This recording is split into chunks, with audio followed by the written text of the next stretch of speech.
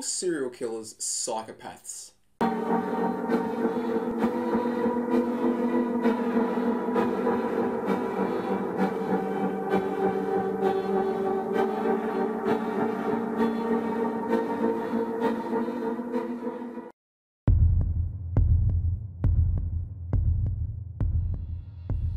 We're going to discuss psychopathy, violence, and serial crime. And one of the biggest issues that arises in relation to serial crime, and the biggest questions, is whether all of the serial offenders are in fact psychopaths. Today we're going to look at the relationship between psychopathy and violence, and then what does all that mean for psychopathy and serial crime. We'll discuss some of the main and most notorious offenders, including Ted Bundy, Gary Ridgway, Edmund Kemper, Aileen Wuornos, and lastly but not least, a recent one in the UK by a female named Joanne Denny. And one of the greatest challenges with psychopathy is not getting caught up in all the academic conversation and still understanding what it all means for clinical and operational utility around understanding and working with these individuals. Now, one of the best ways to conceptualize psychopathy and to think about what exactly is psychopathy is in terms of a really useful quote from Polishek and Scheme. And they refer to psychopathy as a form of personality pathology associated with varying degrees of social harm. So essentially we're saying that harm arises when we're dealing with psychopathic personality, but it varies based on degree. And when we're talking about violence and criminality, we're often talking about observable and physical harm. When we're talking about things such as non-criminal psychopathy, then we may be talking about emotional or psychological harm, so things that are not as observable. Now, there's another really useful and fascinating quote from Sigmund Freud. There's a description that captures psychopathy, and as Freud notes, two traits are essential in a criminal: boundless egoism and a strong destructive urge. Common to both of these, and a necessary condition for their expression, is an absence of love, a lack of emotional appreciation of humans and objects. Now, the first comprehensive clinical conceptualization of psychopathy was provided by Harvey Cleckley in his book titled The Mask of Sanity, which was first published in 1941. And Cleckley believed that psychopaths had the ability to present as personable, confident, and well-adjusted in comparison to, say, mentally ill or psychiatric patients. However, behind the mask was a character that revealed a severe underlying pathology, and this really leaked out through their actions and attitudes. So initially it was difficult to see how these individuals presented, and they appeared very well adjusted, but over time the true underlying character would emerge. And Cleckley believed that psychopathy or psychopaths were not in fact predatory, violent, or cruel, but that the harm that arose and was associated with psychopathy was really a secondary consequence of their tendency towards being shallow and freckless rather than necessarily being a violent individual. But in recent years, there's commonly been a theme that's emerged around psychopathy, particularly with a focus on criminality and violence. Now, Robert Hare built on the work of Cleckley, and Hare operationalised the construct of psychopathy, essentially turning it into something that has greater clinical utility. And he identified 20 core characteristics that he argued depicted the psychopathic personality. And really, Hare has established himself as the leading expert in the field of psychopathy for quite a number of decades now. And through this work, he developed the Psychopathy Checklist Revised, which, particularly when we're talking about assessing psychopathy in offenders or in the criminal population, it really is the gold standard assessment tool for this.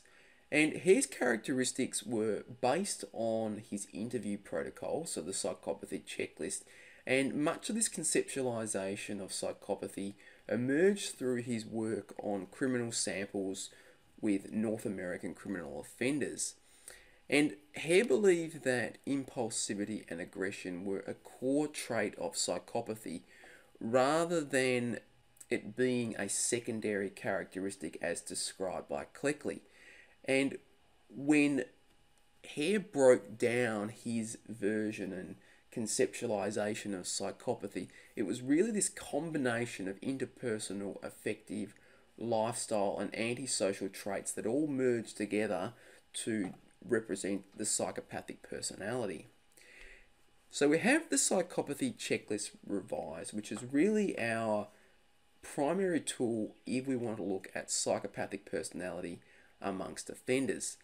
We also have another measure called the Psychopathic Personality Inventory Revised, which is a self-report tool, and it's had use across a number of different domains, from criminal offenders, community samples, and all the way through to looking at individuals in the business setting.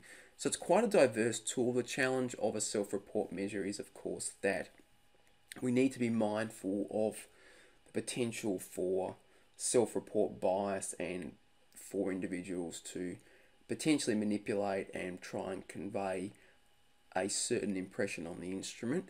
Then we have the comprehensive assessment of psychopathic personality, which has really emerged in probably the past 5 to 6 years, and that's got useful utility across a number of different settings, whether it be community-based or whether that be in custody. And it's an emerging instrument that's still going through the process of being validated, but it's certainly appearing as a promising tool that may rival or sit alongside the Psychopathy Checklist Revised. Then we have the triarchic psychopathy measure, which centers on the idea that psychopathy is characterized by 3 overarching features, and it's really this intersection between these features that creates a psychopathic personality. So the 3 overarching constructs of the triarchic model are boldness, meanness, and disinhibition. But to date, the measure seems to have had greater utility and use in research settings rather than having use as a clinical instrument. We also have the elemental psychopathy assessment, which is based on the 5-factor personality model. So the measure's derived and based on that. And again, it's a tool that's currently being developed, but I think it's one that we would watch closely in terms of looking at whether there is clinical utility based on this self-report measure.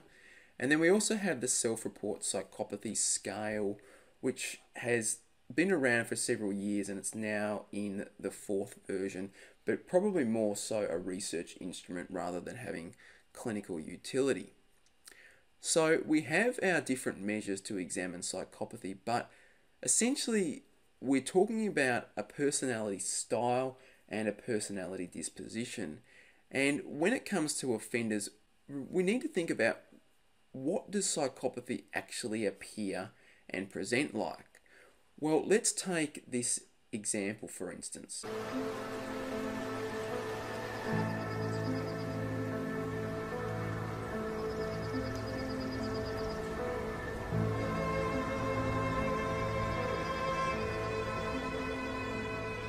I'm having a lot of trouble, genuine trouble, figuring stuff out.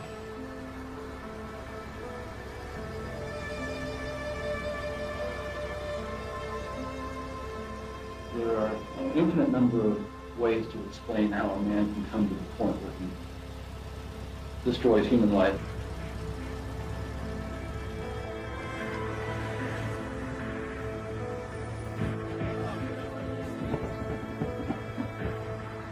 I used to see a good-looking girl, and 1 minute I'd be thinking how nice it'd be to go out with her. And then the next instant I was thinking how nice her head would look on a stick. So that was a clip of Ted Bundy discussing his offending with a former detective, Robert Keppel, in the documentary Ted Bundy, Mind of a Monster. And we'll come back later to talk further about Bundy, but it's very hard to talk about psychopathy, violence, and serial crime without Bundy being at the centre of this conversation. And when we think about psychopathy and violence, there's some very interesting work conducted by DeLisi, and he speaks about essentially a unified theory of crime. And according to DeLisi, many offenders have behavioural histories that reflect self-regulation deficits, impulsivity, pervasive irresponsibility, and a dereliction of the most fundamental responsibilities to family, friends, teachers, employers, and others. They lie, cheat, blame their problems on others, and are often mean. Moreover, they behave like a cancer that weakens and too often destroys others who are unfortunate to have come into contact with them. So according to DeLisi, psychopathy is the purest, most parsimonious and arguably best explanation for criminal and antisocial behaviour. And this underpins what we touched on moments before, DeLisi's theory of a unified theory of crime, which is essentially that all dimensions and aspects of criminal behaviour can be understood by understanding psychopathy. But we also have an opposing view of that as well. So we certainly have one camp that argues, and similar in many ways to the work or the differences between Hare and Cleckley, but we have one camp that argues that essentially criminal behaviour is intertwined into the psychopathic personality. But then we have another side who are more cautious, and Polishek provides a very valuable quote here, that criminals are neither inevitably psychopathic nor are psychopaths inevitably criminal. So we have two opposing opinions. One is that psychopathy is essentially equated with violence, and the other is that psychopathy is associated with violence, but this relationship is not causative. So, yes, at times psychopathic individuals commit violence and criminal behaviour, but it's not an absolute. And there are many cases, of course, where this doesn't arise. And these two views tend to be at the core of at least the academic argument about psychopathy.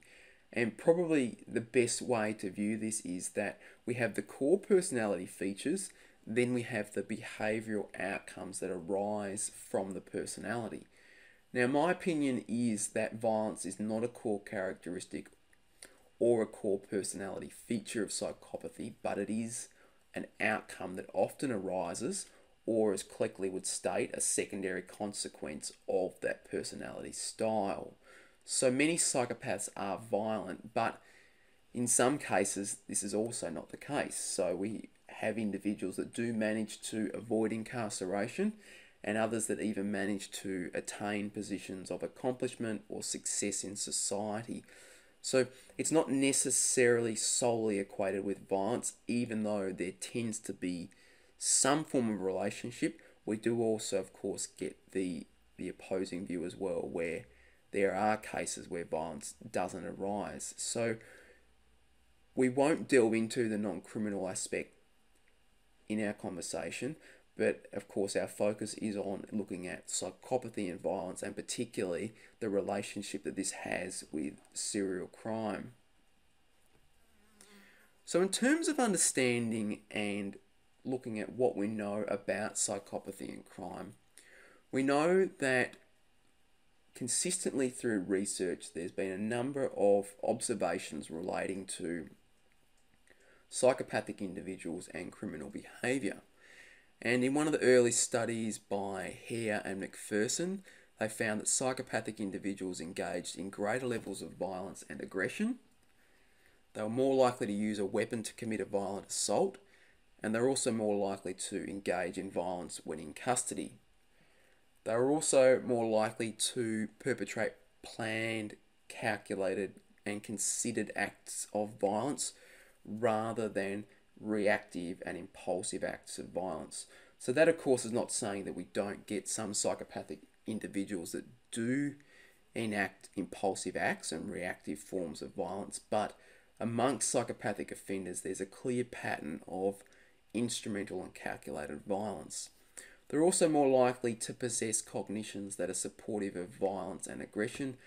So essentially what we're saying here is they're more prone to having violent thoughts, potentially even violent ideation. They're also more likely to threaten and challenge those perceived to be blocking their pursuit of goals. So if you're in the way, then of course you're at a risk when the individual that wants you removed is a psychopathic person. So if you're blocking their goals, they will resort to different tactics, again in an instrumental nature, to remove you to achieve that goal. It's also arguably and generally consistently supported a moderate predictor of most forms of crime and future violence.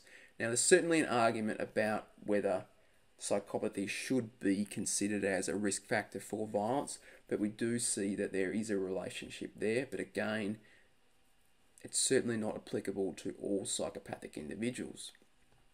Offenders with psychopathy tend to be around 5 times more likely, though, to reoffend violently within 5 years of prison release.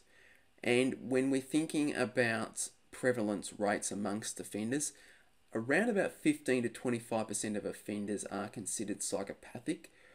But if we contrast that to antisocial personality disorder, the rate's a lot lower. So our folks with antisocial personality tend to be about 50 to 80% of the prison population, but antisocial PD predominantly is really associated with criminality. And when we look across offenders, we see that there's a number of different etiological courses. There's differences between psychopathy and antisocial personality in how the disorder is expressed, and of course there's also differences in the offending.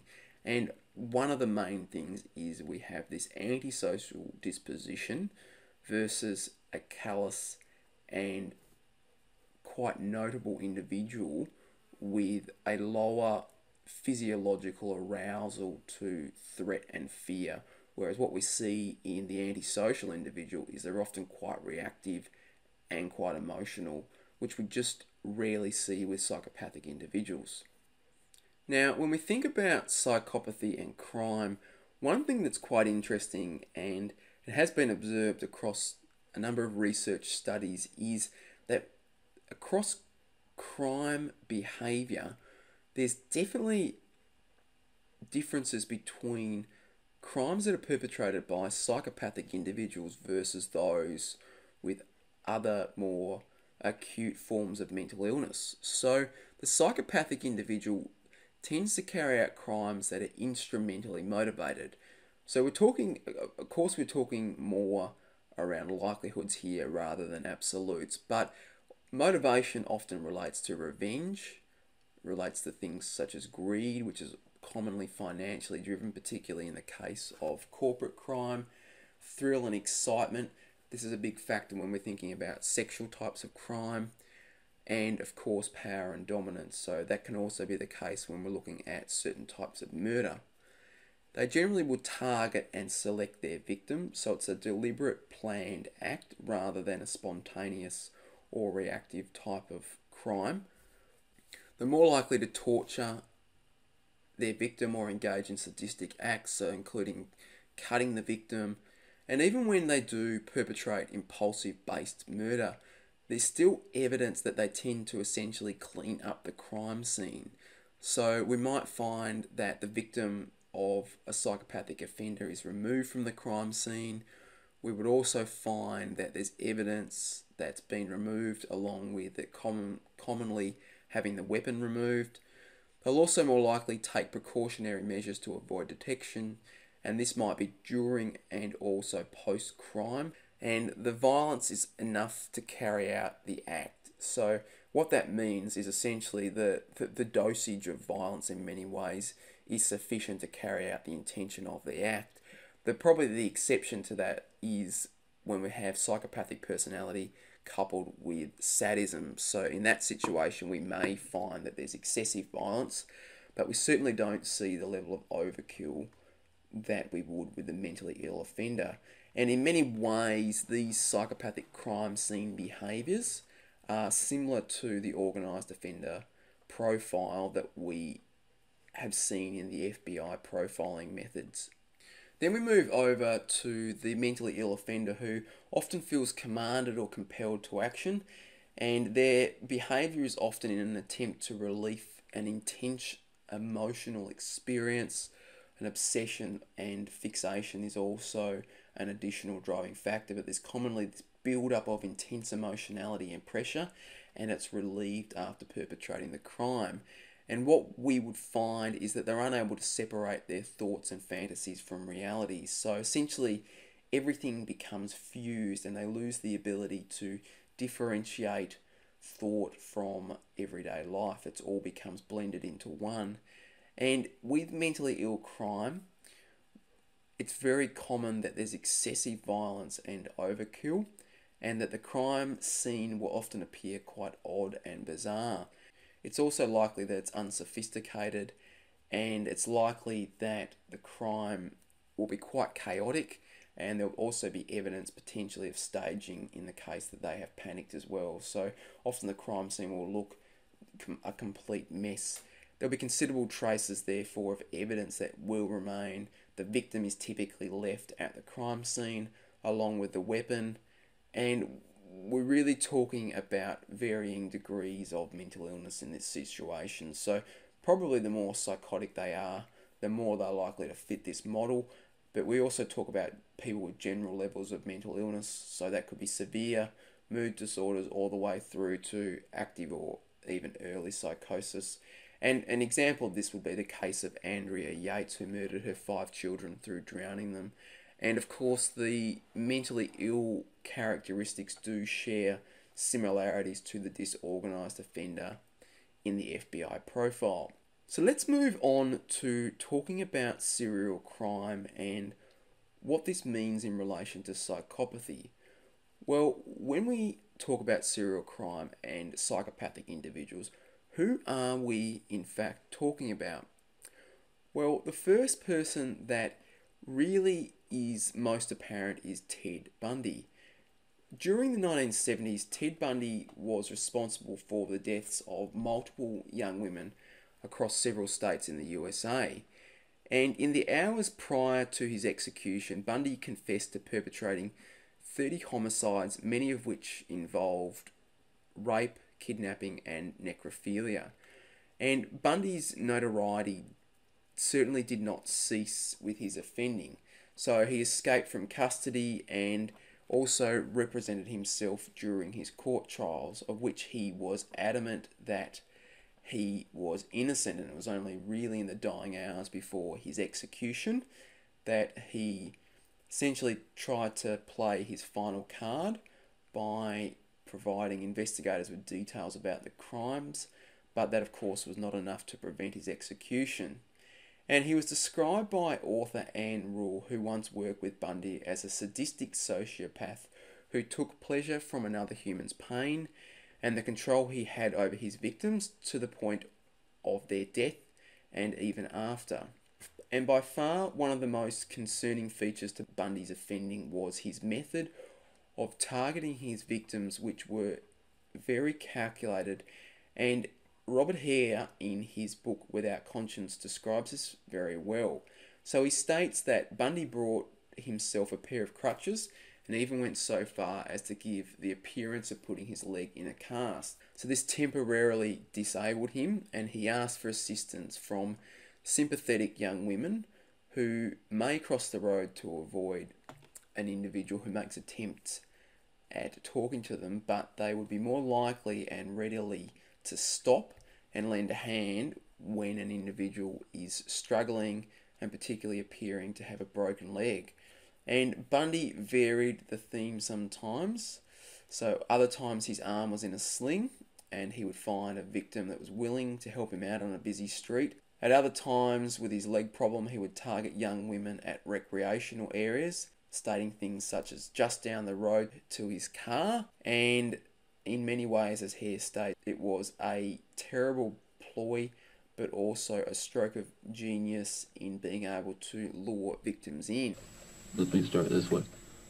I understand that at the Clause site, There were remains of 3 individuals found, 2 identified and 1 not. The unidentified remains, I can whisper it to you.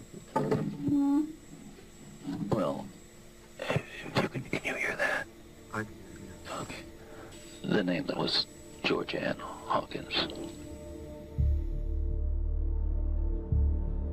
Probably you had found damage to the head. The jaw in particular probably broken.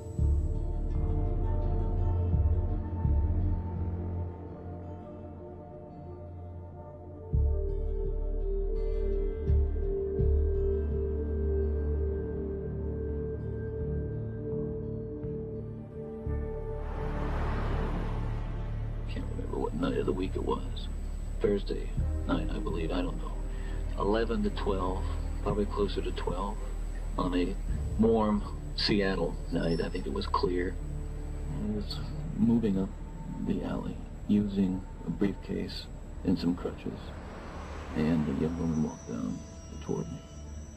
And about halfway down the block, I encountered her and asked her to help me carry the briefcase, which she did, and we walked back up the alley.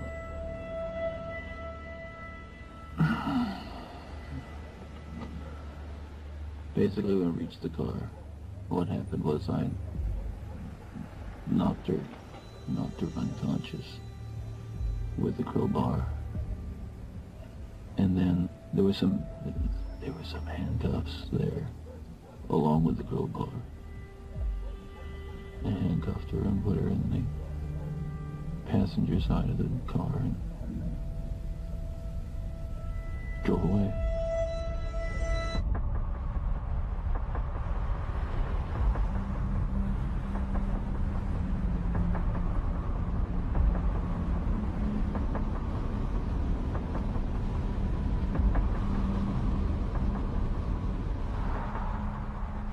She regained consciousness. So at this point, she was quite lucid, talking about things.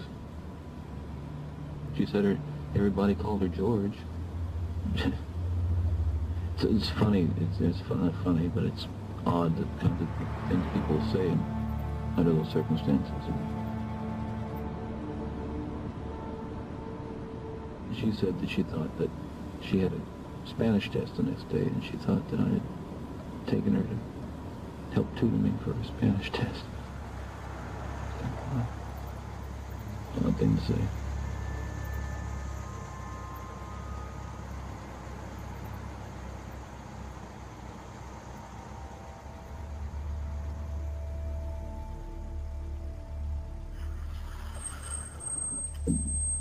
I parked, took the handcuffs off her, and took her out of the car. The long and short of it was that I again knocked her unconscious and strangled her and drug her into the small grove of trees that was there.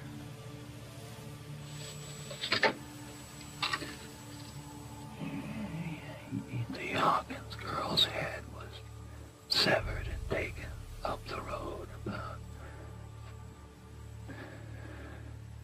25 to 50 yards and buried in a location about 10 yards west of the road on a rocky hillside. Now we move on to Edmund Kemper, and Kemper is an enormous man standing at around 6'9", 6'8", just over 2 meters, and he was known as the co-ed killer. And in many ways, he was quite skilled in committing his crimes. So there certainly was a level of organisation about his crimes, although at times he did display a level of impulsivity as well. But nonetheless, definitely led more towards the organised category. And he also possessed a reported IQ that was between 130 and 150. And he was remarkably cold and callous in carrying out his crimes, which of course some of these were quite horrific. And before Kemper would go on to become the co-ed killer and eventually murder 6 young women, he killed his paternal grandparents when he was 15 years of age. And after murdering them, he was placed in a psychiatric hospital following these murders. And at the time, he was considered to have paranoid schizophrenia. Although I think when we now look back at this, it's quite likely that this diagnosis was questionable, and it was possibly more likely that we were talking about psychopathy instead. So he spent about 6 years in hospitalisation before he was released back to the community at 21 years of age. And over the coming years, Kemper picked up young female hitchhikers, murdering them in the woods, then bringing their bodies home, decapitating and dismembering them, and ultimately he would then go on to engage in sexual acts with the bodies. He also eventually went on to murder his mother, whom he had a strong disdain and hatred towards.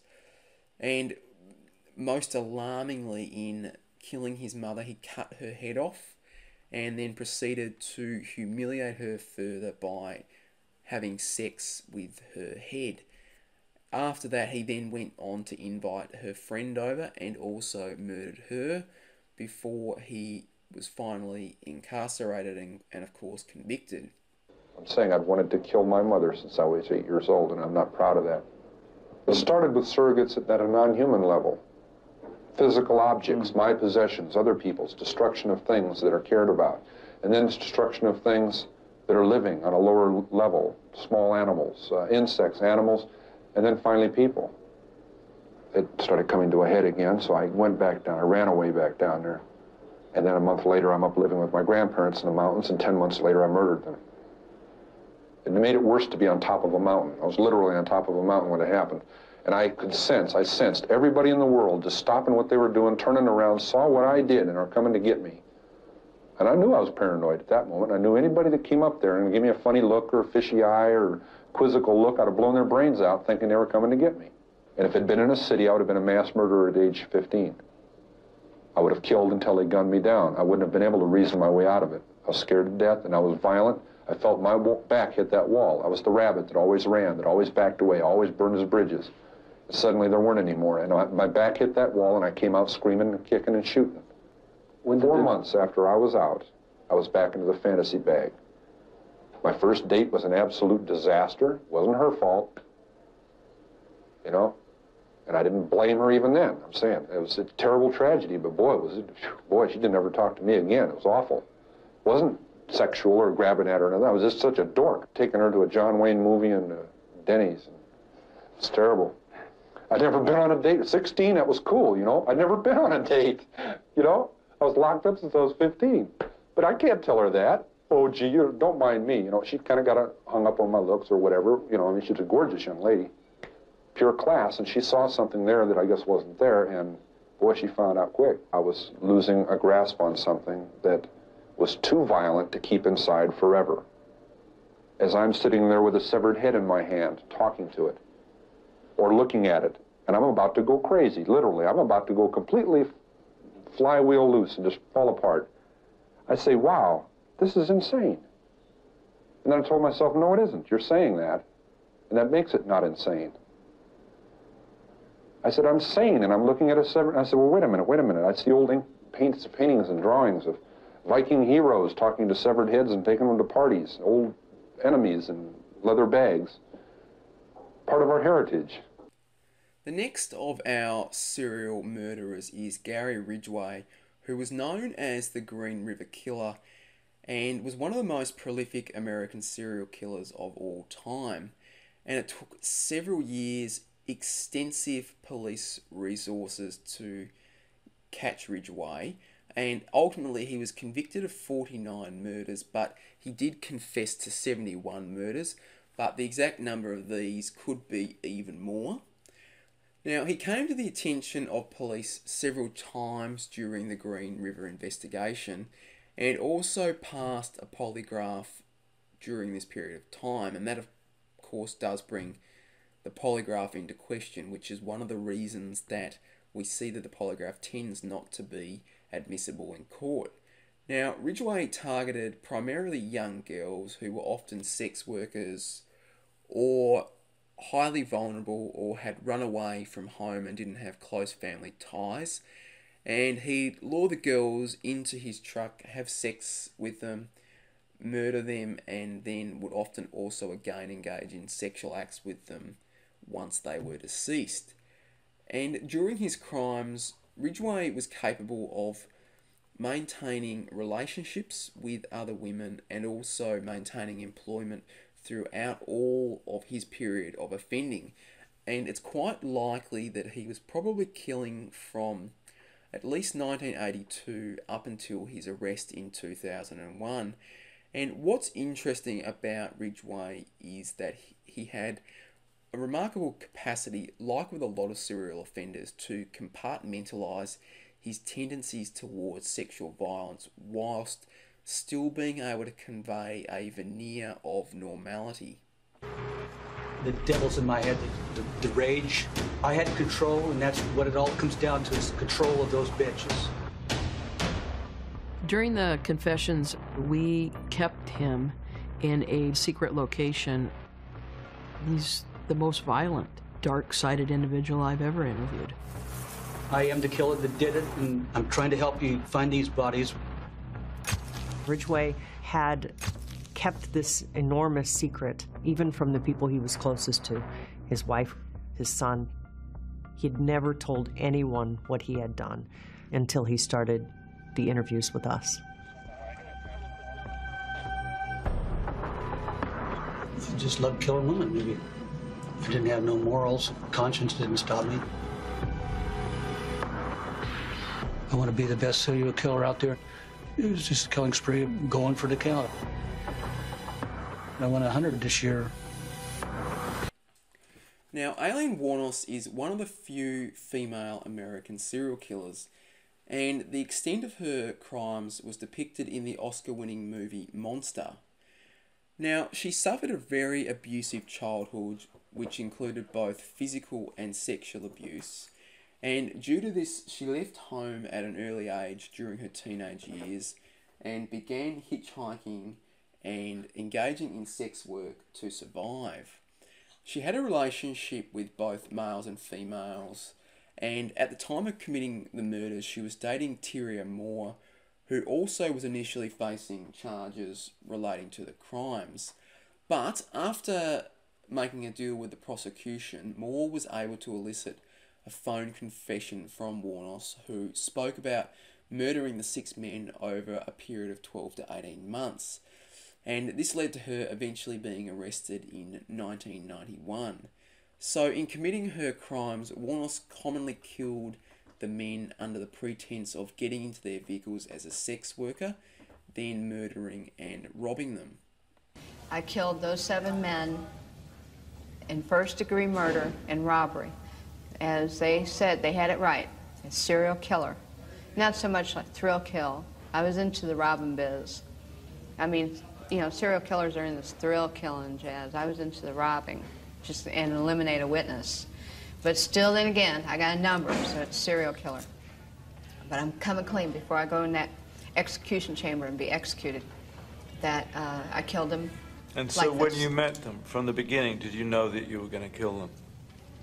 When they picked you up in their cars? I pretty much, I pretty much had them selected that they were going to die. And lastly, another example of a female serial murder has arisen recently in the UK. Now, in 2013, Joanne Denny engaged in a 10-day violent murder spree. During this time, Denny murdered 3 men and attempted to kill another 2, with the mayhem transpiring over a 10-day violent spree that was exceptionally erratic, cruel, and also involved both co-offenders and victims that were known as well as being unknown to her. So, with all the different murders and the crimes, Denny committed these by stabbing each of the victims. Now, at the time of sentencing, the sentencing judge described her as cruel, calculating, selfish, and a manipulative serial killer. And during the course of the trial and with the case examining the psychological underpinnings of Denny, she was assessed as being psychopathic, along with having the paraphilic condition of sadomasochism. So let's now take a closer look at what we know from the research about psychopathy and serial crime. And in a 2018 chapter, Hickey and colleagues provide a really important discussion and analysis in relation to psychopathy and serial crime. Now, according to Hickey and colleagues, the most pervasive misperception about serial crime is that all serial murderers are psychopaths. What Hickey raises as a question and source of contention is, are the other factors and traits of psychopathy present? So, do we have the tendency towards being bold and fearless, or are there additional features around disinhibition and impulsive tendencies that emerge? So essentially, Hickey is arguing that we need this combination of traits to be present, which is largely true. So the point in the chapter that they make is that we're talking about psychopathic personality, but are we talking about features of psychopathy or pervasive levels of psychopathy? And as part of their review and analysis of psychopathy and serial crime, they took 5 cases and analysed these in relation to the psychopathy checklist revised and looked at the score that emerged across ratings for these 5 serial offenders. Now, the psychopathy checklist commonly recommends a diagnostic cutoff of 30 out of 40 on the measure. And to determine someone psychopathic on the measure, then that score of 30 is typically required. But we will come back to that shortly.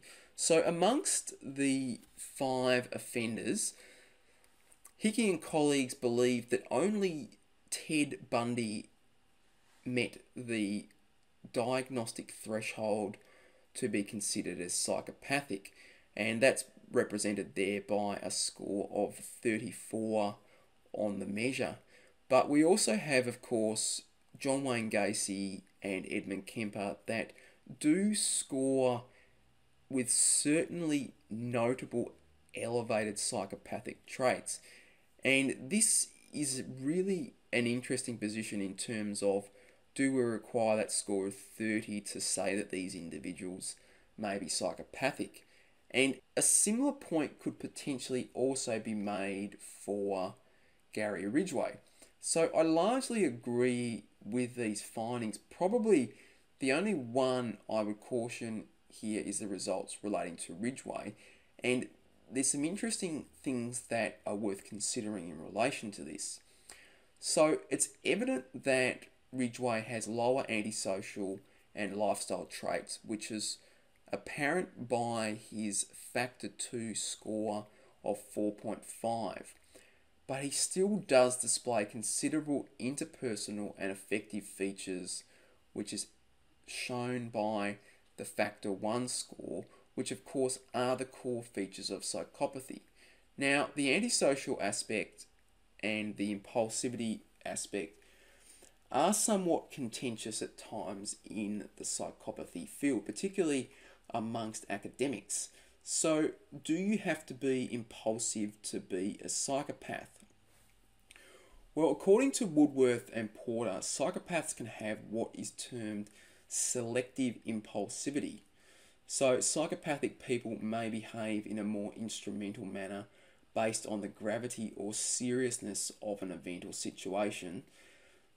So, planning their actions in a calculating manner may occur when it's a high stakes situation, such as the perpetration of an act of homicide, where obviously the consequences are very high, the stakes are very high. If they're caught, they're facing a lifetime of incarceration. So Woodworth and Porter highlight that psychopathic offending can be instrumental in nature, and there is a tendency towards selective impulsivity, but this may also vary as a function of the individual's level of disinhibition. So if the person has greater interpersonal and affective features, but fewer of these lifestyle and antisocial traits, then we need to be careful in excluding psychopathy. So when it comes to Ridgway, there's probably a debate around, are we talking about someone with more so a narcissistic personality disorder, or arguably a form of primary psychopathy, where they display mostly the interpersonal and affective core personality features. And this also, of course, is an interesting argument in relation to Kemper and Gacy, both who score lower on the factor 2 traits, but higher on the factor 1 traits. So essentially we're saying very high on the core personality features, not as high on the behavioural aspects. Now, we also have a body of research, though, that has argued that there is a reasonably strong relationship between psychopathy and serial crime.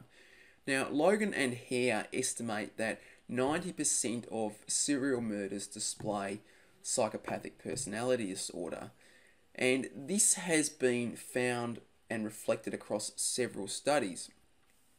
So Dobert, in a 2009 paper, found that 18 out of 22 serial murders were considered to be psychopathic, although there has been some criticism, particularly by Hickey and colleagues, in relation to potentially antisocial personality disorder being conflated with psychopathy in this study. Then Lebrode, in a 2007 paper, essentially went through a number of serial offenders, including Bundy, Gacy, Dahmer, Kemper, Ed Gein, Gary Ridgway, and of course Dennis Rader, the BTK killer, and believed that all of these individuals were in fact psychopathic, although it's not clear whether this conclusion was based upon Lebrode's opinion or from having conducted assessments on case information in relation to these individuals.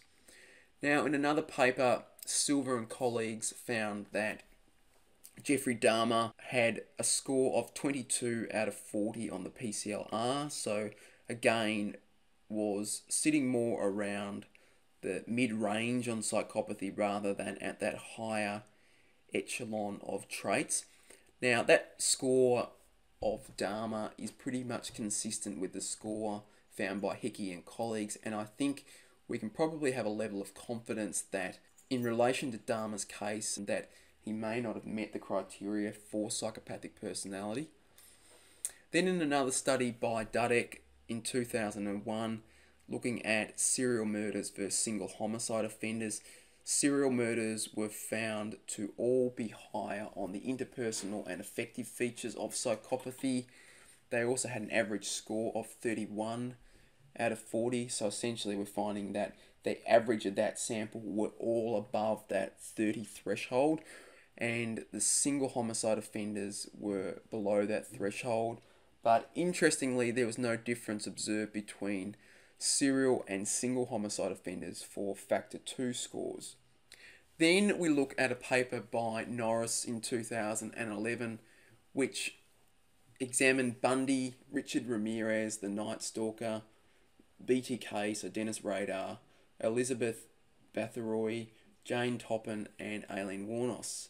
Now, amongst these, Norris found that only Bundy was above 30 on the PCLR, so somewhat consistent with Hickey, although the male score amongst these three individuals was 24.3, which again, we could make some argument to say that that's certainly a high mean score of psychopathy, and we would want to inspect that further to work out what exactly the loading of those traits were. And the mean score for females was 19. Then we look at a paper by Michael Stone in 2001, which looked at 99 serial murderers. And amongst these individuals, according to Stone, 91% met the criteria, that 30 threshold, to be considered as psychopathic. And the research by Stone certainly offers an important understanding into the rare and disturbing nature of serial murder. And one of the interesting aspects was the number of co-occurring personality disorders that Stone also found. So 81% also met the criteria for antisocial personality disorder. 60% met the criteria for narcissistic personality disorder, and around about 50% also met the criteria for schizoid personality disorder. So probably the easiest takeaway from this is personality pathology was rife amongst the sample, but psychopathy certainly emerged as the most prevalent. And amongst these 99 individuals, Stone found 106 counts of paraphilic behaviour across these offenders. And this included sexual sadism and necrophilia being the most common types of paraphilias, followed by pedophilia, voyeurism, bondage, and cannibalism. And the paper really highlighted the crossover between psychopathic personality and paraphilias, with paraphilias being these sexual interests that are above and beyond the standards of normative social behaviour or interest. And there's a number of different paraphilias which we won't go into, as they are a rather unique and fascinating field unto themselves. But the research by Stone has received some criticism, particularly by Hickey and colleagues, in that it was conducted by only him and it was reliant on biographical information across the 99 cases to score the PCLR. So there's some concern about what level of information or what was the threshold of information used to determine psychopathy, and due to the lack of interrelater reliability or oversight over this research, we probably do need to have some caution in interpreting these results, but it's still very valuable and interesting nonetheless. So how do we make sense of what all this means in relation to psychopathy and serial crime? Well, firstly, psychopathy is characterized by life course persistent traits and behaviors. Now, one of the things that we need to remember is that a singular act of violence shouldn't be how we solely determine a person's level of psychopathy. We need to be basing this on their history of personality, their history of behavior across their lifetime to that date. Now, serial murder is a rare occurrence, and we have a limited number of individuals that we can examine to reach conclusions. And of course, some offenders are apprehended for single acts of violence, even though there may be suspected repeated victims. So one is that some individuals have multiple victims, but they're only ever apprehended for one. The other aspect here is they have the propensity to be a serial murderer, and they're apprehended in a much quicker fashion, particularly after the first case. So this does impede our ability to, of course, analyse and make definitive conclusions about serial crime. And then another issue is, does psychopathy differ between those that are apprehended and those that are undetected? And the example of this, of course, would have to be one of the more famous or infamous serial offenders that's never been caught, which is the Zodiac Killer, who was active in California between the 60s and 70s. So do we say that those that aren't detected are more likely to be psychopathic, or is it the psychopathy that potentially brings these individuals undone, and the ones that may in fact be less psychopathic are the ones that may in fact never be caught? So there's a number of questions that still remain and make us pause for consideration when looking to reach a conclusion. But of course, there are some things that we do need to consider that may influence our judgment on this domain. And one of these is that we can get very caught up on the score of 30 as indicating whether someone is psychopathic or not. And Hare himself has provided a really valuable quote which provides some greater clarity around the importance of not getting stuck on this 30 figure. Now, according to Hare, psychopathy is defined by having a heavy dose of the features that comprise the disorder. The threshold for high blood pressure or for a label of hypertensive is somewhat arbitrary, but typically falls in a range where there's an increased risk to the individual's health. The threshold for psychopathy is also somewhat arbitrary, but generally is set rather high at a level where the individual's manipulative, callous, egocentric, predatory, irresponsible, and remorseless behaviours begin to infringe upon the rights and safety of others. Now, I think that is a really valuable quote, and it's a really useful clinical way to be able to look at cases.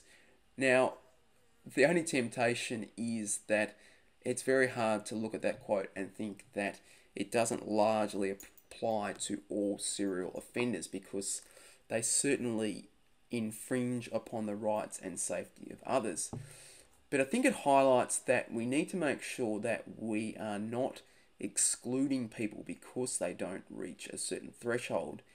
And there is a balance point along that continuum of psychopathic traits where, as Hare states, the greater number of traits and the greater impact that we can demonstrate that those traits have on an individual's livelihood and the livelihood of others, then potentially the more likely they are to be psychopathic. So I think we need to make sure that we don't get caught up on whether someone is impulsive or isn't impulsive, or whether they're disinhibited or not disinhibited, etc. And the clinical utility and conceptualization and operationalization of psychopathy is really important when we're looking at serial crime. But of course, we then have to balance that out as well. So we can't think that all psychopaths are potentially serial offenders in waiting. And Polishak and Hickey do make the important point that disinhibitory characteristics such as substance use, deviancy, paraphilias, and impulsivity may be greater predictors of violence than the totality of psychopathic personality. So what we're saying here is that there are other contributors to violent crime without it solely needing to be equated with psychopathic individuals. But I would then caution this and note that when we have psychopathic personality combined with paraphilias or paraphilic behaviours, this is highly likely to be a risky and dangerous individual, and there's no doubt that across our serial offenders throughout the history, we commonly find psychopathic traits plus paraphilic behaviour, and this combination is essentially in many ways the ultimate platform towards perpetrating serial crime. So there's no set conclusion about whether serial offenders are predominantly psychopathic. My personal belief is that we need to look at serial crime through the lens of psychopathy, start with psychopathy, look to exclude this, and then begin to look at other considerations. I think no doubt that there's a relationship there. We're talking about a very unique, rare, specific occurrence. Psychopathy, particularly when combined with the presence of paraphilias, really does explain a number of serial offenders and a number of serial crimes. So if there was a simple conclusion, we'd probably say that psychopathy is a common factor in serial crime. But of course we pause and say that it's common in many cases, but there are also a number of exceptions. So if you're dealing with serial crime, you must consider psychopathy, but of course it's not the sole answer and cause.